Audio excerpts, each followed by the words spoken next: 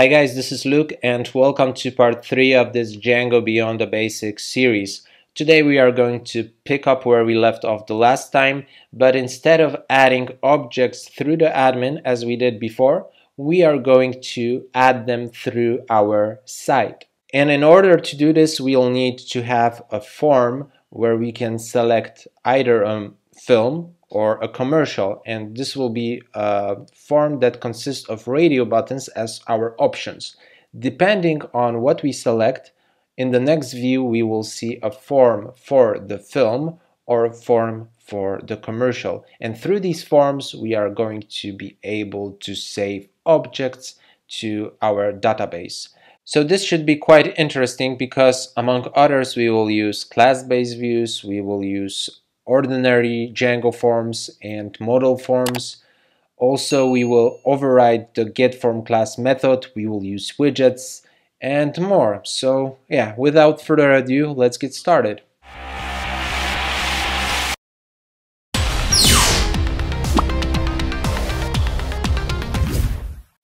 Alright guys, let's do this. So first of all we are going to jump into the settings.py file, and here what we need to do is to specify where Django should look for additional templates. And what we can do is to grab this code from the databases and put it inside the templates tiers.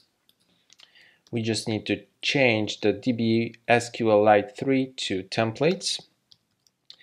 And now we can grab this piece of code again and go all the way down and specify static files tiers, and here we are going to tell Django where to look for the static files because we will need style CSS in this part of the project. So right now we defined that the static folder and the templates folder over here should go inside the src directory. So these folders, those directories should be next to all our application folders, next to our main project folder, and next to the manage.py file, as well as next to the database. So let's create them very quickly. So src and here templates, and then another one will be the static. So in this templates folder we will keep our base HTML. So this is going to be the template from which other templates will inherit, and we can go to the link in the description. So over here we have a post related to Django and Chart.js tutorial which is available on YouTube, and here we have a base HTML file which we can copy and paste it in our base HTML. It contains everything we actually need. It has the semantic UI, the Chart.js, the jQuery. So what it doesn't have is the blocks. The blocks we need to define by ourselves. First of all, I'm going to set a constant name which will appear in every single template that will inherit from this base HTML. So in the title we will have everywhere a movie app, and then the block title will be different for each template. Here is the place to set some unique content. In the body we will do a similar thing, but first we will set the div class to be equal UI container. So we are using the semantic UI framework in order to add some spacing on the left and on the right. And let's close it off. Let's put in the block content inside. Okay, and maybe later we will add another block called block scripts for the JavaScript, but right now let's not focus too much on this. Let's just save the base HTML. I didn't save the settings.py, so I'm going to do it right now, and I'm going to head over to the movie proj where we are going to set a views.py file, and over here we are just going to set a simple home view. So once we submit our form and we add a movie it can be either a film or a commercial, to the database, we are going to be redirected to this home view. And this will return only a HTTP response, so we actually need to import it from Django HTTP import HTTP response.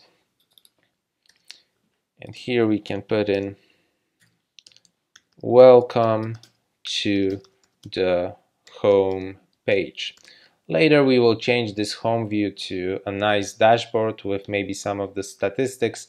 We will see how this project progresses. For now, let's leave it as welcome to the home page. We can go ahead and save this views.py file and jump into the URLs, make an import from .views, import our home view, and let's set it as the main path. Home view, and let's name this home view. Okay, so now if I save this and then refresh over here, we have the welcome to the home page. So let's go back and let's jump into views.py file of our movies application folder. We can begin from making an import from Django views generic. We would like to import a form view, and this form view will be used in both of the views that we are going to create in this part of the project. So both of those views are going to be class-based views. The first one will be called movie select form view. It will take in, of course, our form view, and let's leave it like this for now. And the next one will be, maybe let's call it add movie form view.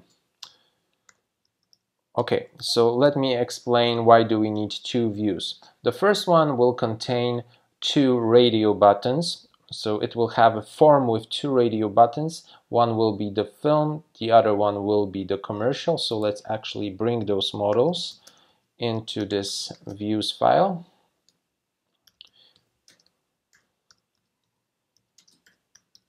Okay, so we have film and commercial. If we decide to select the film, we will be taken to this add movie form view with a special form for adding films. If we decide to add a commercial, we will also be taken to this add movie form view with the commercial form. So over here we will have one form assigned, and we can do it very easily by specifying the form class is equal to and then the form name. Apart from this, we will also have a template name which we will have to create, and we will do it in just a second. And we will also have a success URL set to reverse lazy. So let's import reverse lazy from Django URLs import reverse lazy, and we can set it as nothing. We won't pass nothing because we want to use the reverse lazy in case of the success to take us to this view, but we haven't registered both of these views in the URLs, so this is something that we will do in just a while. But for now, those are the things that we need to specify. We will also have a post method defined below, but let's not get ahead of ourselves. Let's see what we will need in the add movie form view. Here we will have a template name,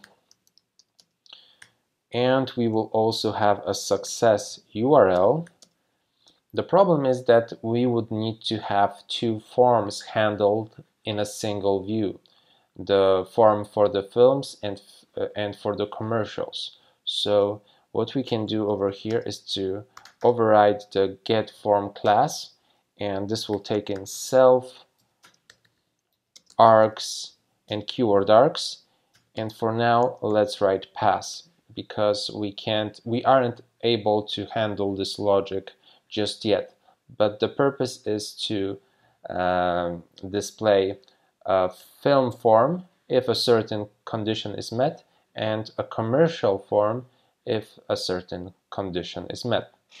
So yeah, let's jump into a new file that we need to create, Forms py, and let's work on the forms. So for our movie select form view, we will need to have a movie select form.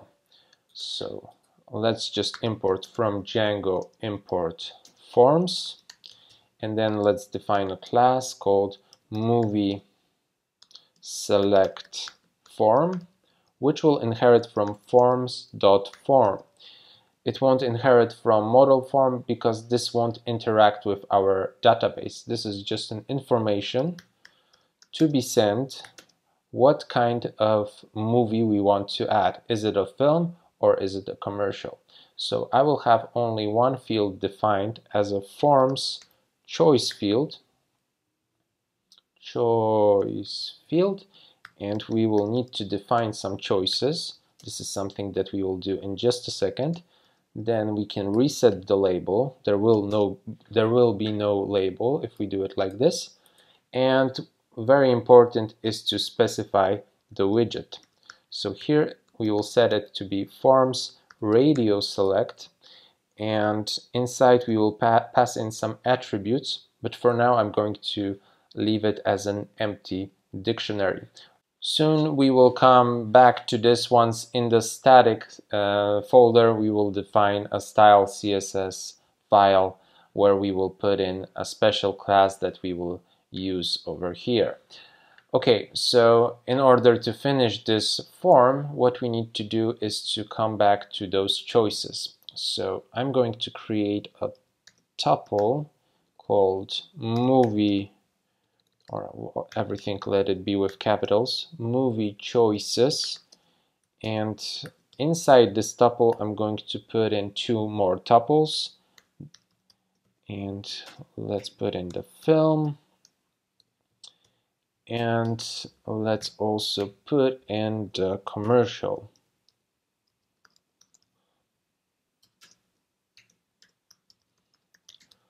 Okay, so we can now copy the movie choices and put it over here. And basically we are done with the movie select form. What do we need to do next is to create another class called Film ModelForm, and this will inherit from forms.modelForm. With the class meta, we can indicate that we are referring to the model called film, which we need to import. So from.models import film, and also, by the way, let's grab the commercial. So here it will be film, and we want to display the fields as all. So we want to see all the fields in this form. Okay, and now we can copy this, put it below, and instead of film we will have the commercial. So let's change this to commercial as well, and the fields will remain the same. So yeah, basically you could say that the forms are ready to use. However, there is one issue, and it is related to this actors field, which is a many-to-many field to the actor. So if we don't do anything with this actors field, we will see all the actors. So in the film model form, we will see also the commercial actors, and in the commercial form we will also see the film actors. So what we can do is to redefine this field. Let's do this. Let's set it as forms model multiple choice field. Let's put in a label, and let it be a label called, for example, select all the actors. And then what we can do is to specify a widget, which will be forms select multiple. And finally we need to provide a query set. So in this case we are referring to the actor, which we have to import. So from actors models import actor, and we can use it over here. So actor objects filter, and we want to filter by the is star field, and we want to grab if all the objects where the is star is equal to true, because we are referring right now to the films. So now we can simply copy this and put it over here, and in this case the actors should be where the field is set to is star is equal to false. And this is basically it. So what we can do now is to return to our views.py file and continue working on our views. So let's do another import from forms import movie select form. Then what we will have is the film model form and the commercial model form. And over here we can put in the movie select form, the template name. We will create a templates folder in just a second, but let's put it the path as movies and main HTML. And over here what we can do is to set the templates as movies and maybe add HTML. And the success URL is also going to be reverse lazy, but in this case we can go to the home view. Okay, so if everything is okay, we would like to jump into the home view, which is defined in the views.py file of our main project folder, and in the urls.py file we have it registered as home view. Okay, so this should actually work. But now we need to work on this logic. So what we can do over here is to write post, and with this post we are going to set a session variable. So we can write self request session movie will be equal to self request post get movie. Okay, so right now we have this movie select form with one field movie, and we are getting it through the post request. We are getting the value and storing it in a session variable. And then what we need to do is to simply return super and then post args and keyword args. Alright, so let's actually test this out. What I need to do is I'm going to actually copy this and put it over here just for now, just for testing. And we can jump into the movies folder and create a templates directory over here. Inside the templates directory we will create another one called movies, and then let's create this main HTML file. Let's inherit from base HTML the block title will be maybe select a movie, and then in the block content we will put in a form action set to blank with a method equal to post. And then since we are dealing with a post request, let's put in a CSRF token, the form itself, so form, let's set it as P, so as paragraph, and let's put in a button type submit, and let's have this button in a blue color. So I'm going to set a semantic UI class to be equal UI button, or yeah, I think UI button primary. and this is going to be select button, so let's put in select, and let's close it off. All right, so we have our main HTML created, and it refers to the movie select form view. So let's actually create a URLs.py file, and in this URLs.py file we need to import from Django URLs import path. We also need to have our views, so from .views import movie select, no, not movie select form, but what are the views? Movie select form view and add movie form view. Okay, so movie select form view and add movie form view. The app name will match the application, so in this case it's movies. And let's open up the URL patterns, and here we can put in as the main path for this application this movie select form view.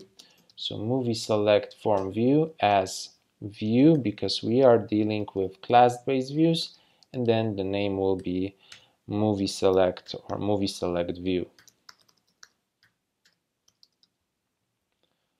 All right, so this is the path for the movie select form view. Let's add another one for this add movie form view, which isn't finished just yet, but let's do it right now. Add form view. As view, the path will have an ending add, and this will be add movie view. Okay, so we need to simply jump into main project folder to the URLs.py file and include the movies application URLs in the main URL patterns. So over here we can write down path. Let's also import include, and now we can simply delete this, put over here an ending movies, and include, and we want to go to the movies and to the URLs. So let's just put in movies.urls, and the namespace will match the app name. Okay, so now if we go to the movies, we have a form. It's not looking that nice because we have bullets over here, and we also should have some margin between this button, this radio button, and the label. So yeah, we will fix this in just a second. Let's jump into the views for just one moment, because over here what we can do is to write print, and we would like to print the self request post get movie. Let's see what we will have over here. I'm going to save this and yeah, refresh, film, select. We are taken to the home page, so this is working because we set the success URL to take us to the home view. But let's see what do we have in the terminal. So in the terminal we have film. Okay, so we can actually let's see how do we have it in our Forms PY. So here we have the film as this human readable name as capitalized and in lowercase, or in lowercase and with the capitalized letter. So inside of our views PY file we can put in the lower and capitalize. So now in the session variable we are storing this movie in lowercase and then capitalizing the first letter. So let's see how this works out. I'm going to refresh, select the film again, and okay, but because nothing changed because we are still printing this self request post get movie. Let me put in the entire self request post get movie with the lower and capitalize. Now I'm going to save it, go back, select the film again, and now everything is okay. So if we have this self request session movie variable, we can actually get it over here in the get form class, and we can do it very easily by writing movie is equal to self request session get, and we want to get the movie, and then we can write down if movie is equal to film, what we would like to return is the film model form, and in other case what we would like to return is the commercial model form. And in order to save the objects in the database, let's create another method, form valid, and this takes in self and a form, and then we can simply just write down form save and return super form valid form. Okay, in the URLs py file we have this add movie view, so we can copy this, go to the views and change this home view to be movies, and then this add movie view. So once we select a movie, we are going to store the value in a session variable called movie. We are going to go to the add movie form view. With the getForm class method, we are going to get the value of the movie, and depending on its value, we are going to return the film model form or the commercial model form. And once we fill it out and everything is okay, we are going to save the objects in the database for the film model or the commercial model. So one thing that is missing is this add HTML. So we can go to the movies, the templates movies, and add this add HTML template. And over here, let's copy this, put it in the add HTML, and here we will have add a movie, and the button will be add, and nothing should change over here. So yeah, let's test this out. I'm going to refresh, film, select, and as you can see, here is our form, which for the films, which isn't looking that good. So what I'm going to do is to add a class equal to UI form. And now if I refresh, this looks much nicer. And let's try to add a movie. I'm going to put in Zombieland with Bradley Cooper and Gal Gadot, and the length will be 100. Let's add. Let's go to the films, and yeah, Interstellar has been added before, and here we have Zombieland, which we added just a second ago. So this is working for, and we have been redirected to the home page, so this is working for the film. Let's add a commercial. Here we can add, let's just write down new, and the company will be new company. Let's add it. Okay, it seems that it worked.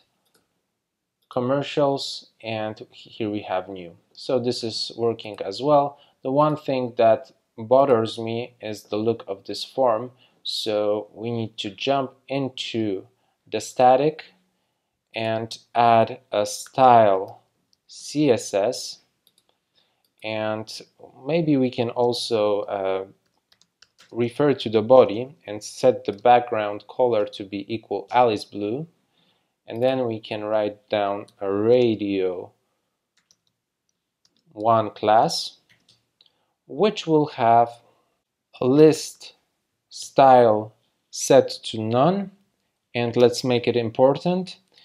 And also let's write margin right and set it to 10 pixels.